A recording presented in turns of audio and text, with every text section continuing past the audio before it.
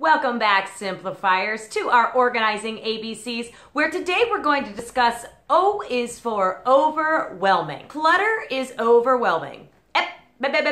Don't try to tell me you can't be artistic or it's okay, you know where everything is. I won't buy it. Whether it's the physical clutter of toys out everywhere in your home, or a closet that's bursting at the seams, or a kitchen counter filled with appliances because you don't have anywhere to put it, or the digital clutter of ding, I have another notification, or ding, I have another notification. Study after study has shown that when you're surrounded with clutter, you are less productive and typically have a lot more stress in your life. So what do you do with all of this overwhelming clutter that surrounds you? Today, I have 5 ideas that I hope that you can incorporate into your life that will help you combat that overwhelming feeling you get when you are surrounded by clutter.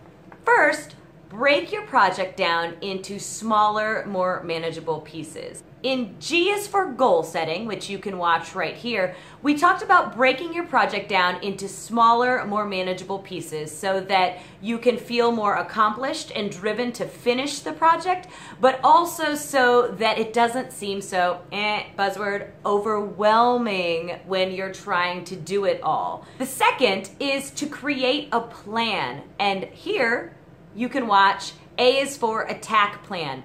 Don't just dive into that closet or toy room or kitchen without having an end goal. By having a goal and seeing what steps need to be done in order for you to finish the project, the process becomes less, ding, ding, ding, overwhelming because it's smaller, more manageable pieces again. Number 3 is ask for help. Don't feel like you need to go on this decluttering journey alone. Whether it's asking a friend or a family member to come in and help you, or maybe even just watch your kids while you go through your toy room or go through your closet. Asking for help, no matter who it is going to help the process move along more smoothly. Now, if you don't feel comfortable asking a family member or friend to help out, perhaps you want to look for the expertise of a professional. In that case, I recommend looking at the website of the National Association of Productivity and Organizing Professionals, or NAPO for short. When you go to napo.net, you will be able to look for organizers that are in your area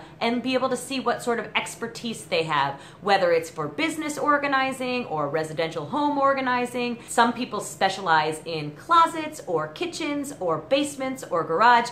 There is definitely somebody that's out there that can help you with this process, whether it's a friend or a family member or a hired professional. For me personally, I like to bring in my mom because A, she's totally my organizing inspiration and guru, and B, she likes to watch my kids for me. The 4th suggestion I have as you are tackling your clutter projects is to congratulate yourself for all of the little victories that you have. Sometimes when you're working on a really big project, it's hard to see the progress that you're making. I highly recommend taking a before picture when you start a project so that you can really see the progress as you're moving along. When you can see how far you've come in the organizing process, it can really be encouraging and motivating to push you forward to finish that organizing project in your home. And finally, I recommend that you breathe.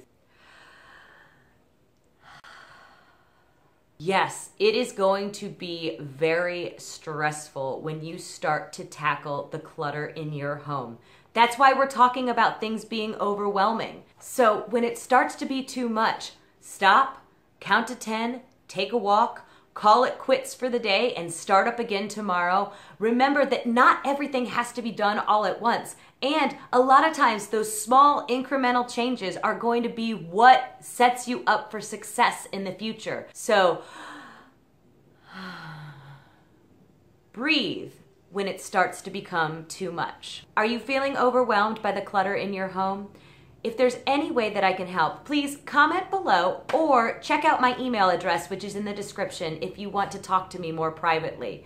I work with people on a regular basis to overcome all the clutter in their home and to start living a more simple, organized life. And I want to help you too. And be sure you subscribe so you don't miss any of my organizing ABCs. And stop back by tomorrow when we'll talk about P is for put it away.